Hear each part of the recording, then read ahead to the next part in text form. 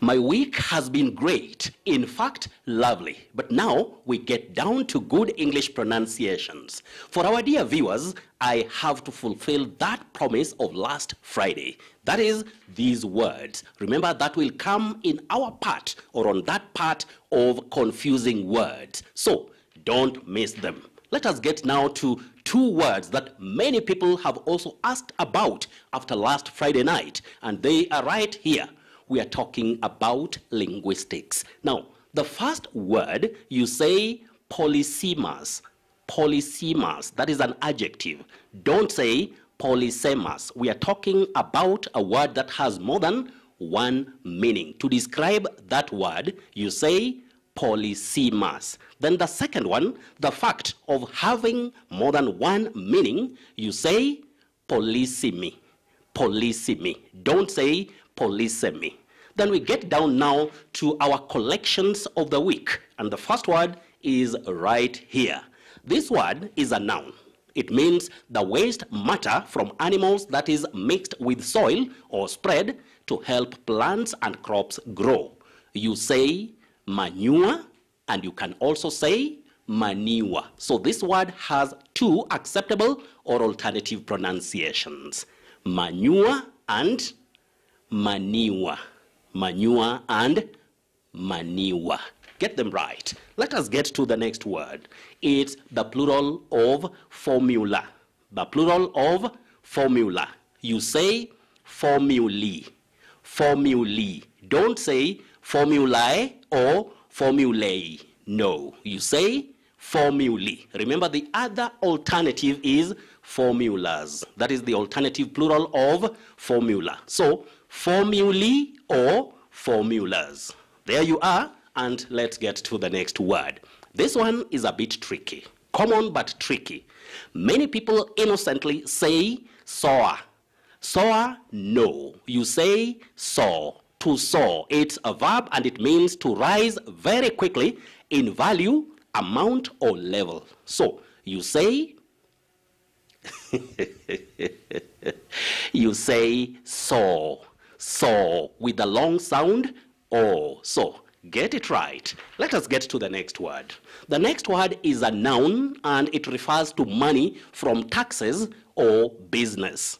You say revenue. Very simple, but a bit tricky for some people. You simply say revenue.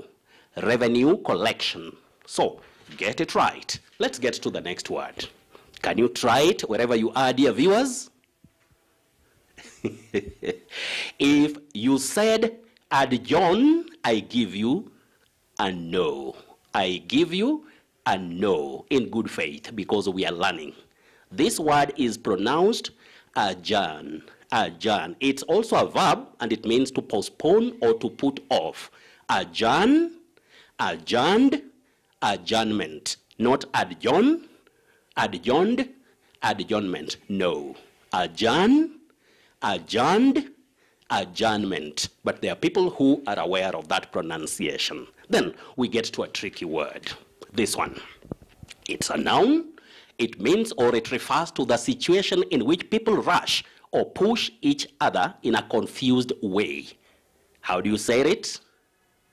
Well, you say melee. I know that is a surprise. That's a big surprise, so don't say melee. Melee is very common locally because of what we commonly hear around us, but please say melee. A goalmouth, melee. Not goalmouth, melee. Melee, no. So, let's get to the other one, and that is this word, an adjective. It means that causes division.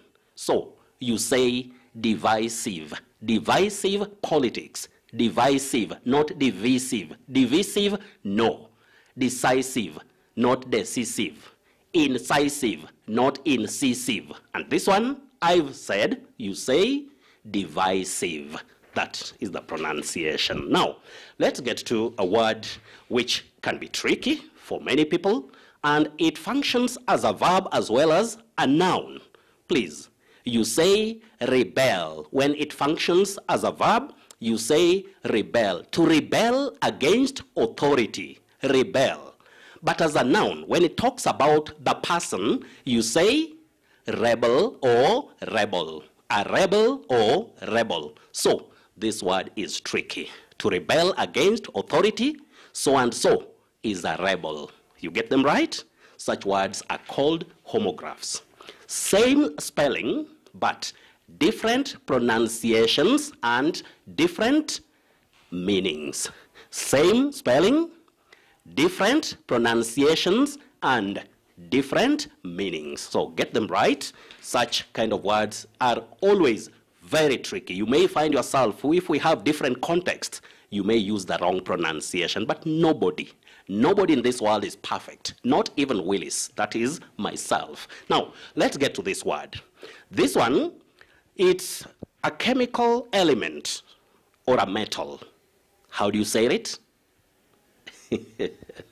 Say potassium.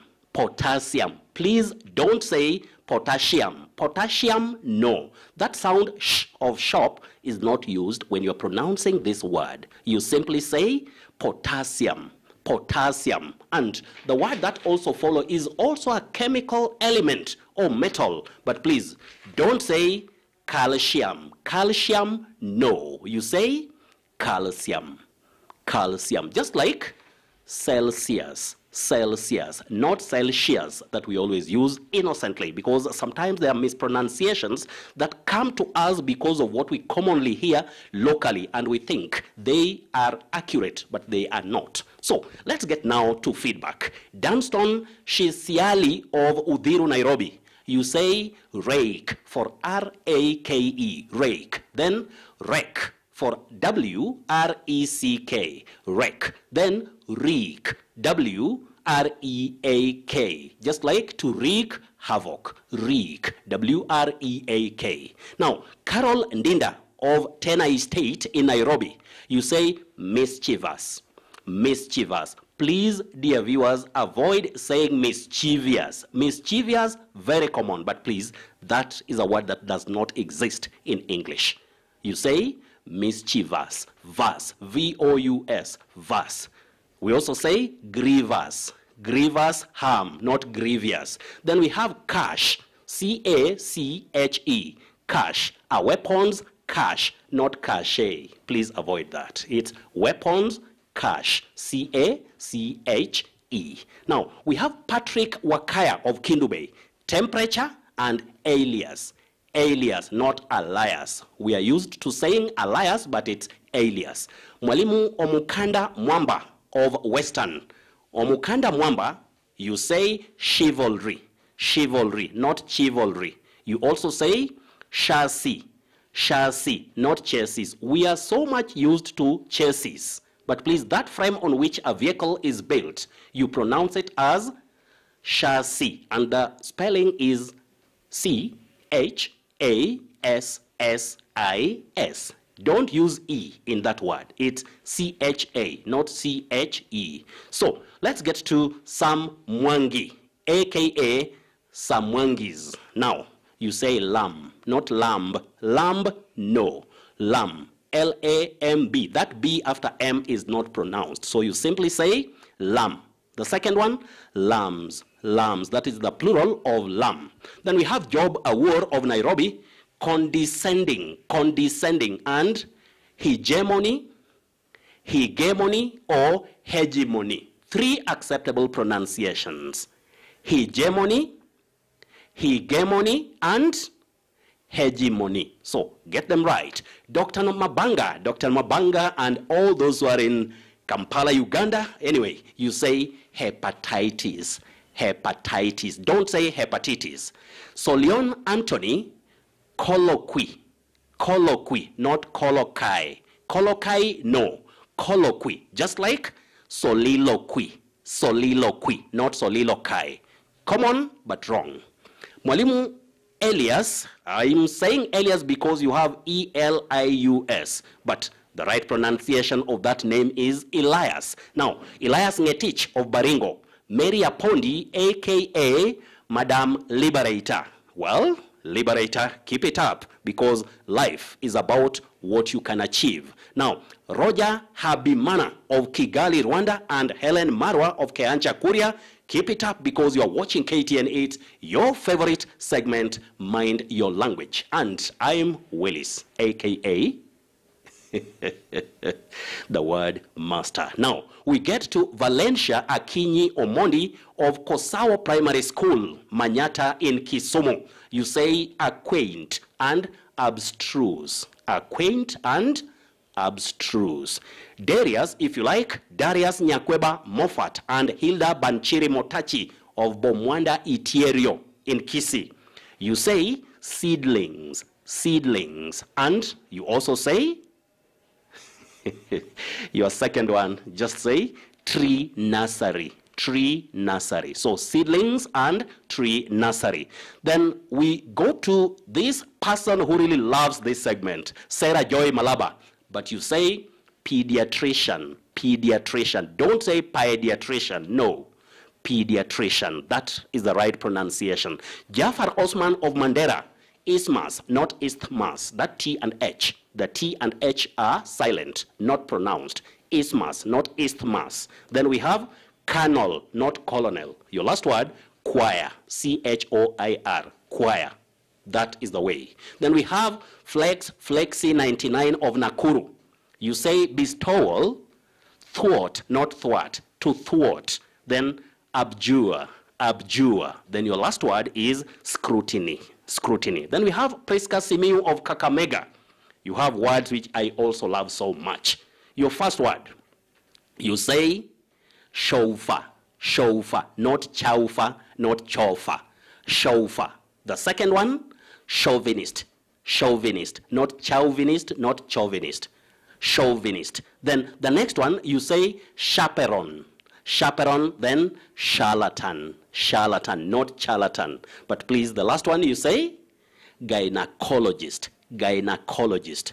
You get it right. Now, Mwalimu Opong Stephen John of Tororo, Uganda, Amunga Jackton Cornelius Osiango, then somebody here called simply Nikolai of Nairobi. Then we have Abu Amne of Garissa, Masi Mambo of Mombasa, and Sylvia Njeri of Kiambu. It's Mind Your Language and keep it up every Friday night as you watch Friday Briefing. So the segment is Mind Your Language. But now, let's get to our surprise word for tonight. And it's a common word. We have once or twice handled it in the past, but for the sake of learners, when they ask questions so much, you have just to answer what they ask. So you say flower, flower, maize flower. Don't say flour. Flour is very common, but not the right way to pronounce this word. Dear viewers, you say flower, just like F-L-O-W-E-R. So this one is F-L-O-U-R, flower, F-L-O-W-E-R, flower. Such words are called homophones. So get them right, especially our dear learners who love also watching KTN every Friday night for good English pronunciations. Then we get to those words that I gave a promise about. The first one, you say gauge, rain gauge, or to gauge something. The second one, G-O-R-G-E, you say gauge, gauge. But the tricky one is this one, the one below. You say gouge, to gouge. Like when you use a sharp, weapon or object to remove somebody's eyes in a harsh or awkward way, you say to gouge, to gouge. Don't say to gouge. Very common, but inaccurate. So it's gouge, G-O-U-G-E. Let's get to words which are tricky when it comes to spelling. So, dear viewers, we have triple. Triple has only one or a single P. Don't use PP or double P. No.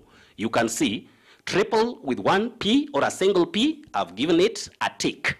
But with PP or double P, it's an X. So, it confuses people, but please get it right. The upper one is the right spelling or the word that exists in the English vocabulary. We are getting them right, and you are just watching them here on KTN. Now, let's get to the much asked about words. These words, many people find themselves saying energy, engine, engineer, and equity, please don't use that sound E at the onset or the beginning of these words. You simply use the mid-front sound E. Energy, engine, engineer, and you say equity. You get them right? Energy, engine, engineer, and equity when you are talking about RP. That is the standard form of British pronunciation based on educated speech. Then let's get to that part. Phonetic or sound symbols. For tonight, we have the short mid-central sound with that inverted V being the symbol, or the V that is upside down. This is the short mid-central sound just like in the word hut, hut. But the long sound is represented by this symbol. The other symbol that is looking like a 3 and double dot or a colon, please. That is like in hurt. So hut, hut, and hurt. You can see the two symbols, so please get them right. Now, next week, I've talked about learners. I've talked about learners, especially our children, who really love also getting words right. So next week, that is next Friday night, I want them to see how and also listen to the way we pronounce these two words. Locally, we grow up hearing a lot of centipede, millipede, but please, that is wrong. You don't say centipede, you don't say millipede. That is like saying impaired instead of something that you'll get to know next week only on KTN. Remember, it's the segment Mind Your Language on Friday Briefing, and I'm Willice Ochieng. Also, when you want to interact with me on Twitter throughout the week, you can get me on this. We can interact. You can send in words, just like we talk of collections of the week, we'll get them. So it's at Willice Ochieng 1. Now, on behalf of that able cameraman, Fred Moturi, I have now to say a big thank you to all those who love Mind Your Language, and we now get you or take you back to Nairobi. Thank you, Willice and Fred, for that. Well, have a good night, Willice. To other news, Leisure Eye Centre has been given a notice to vacate the Sarit Centre premises in West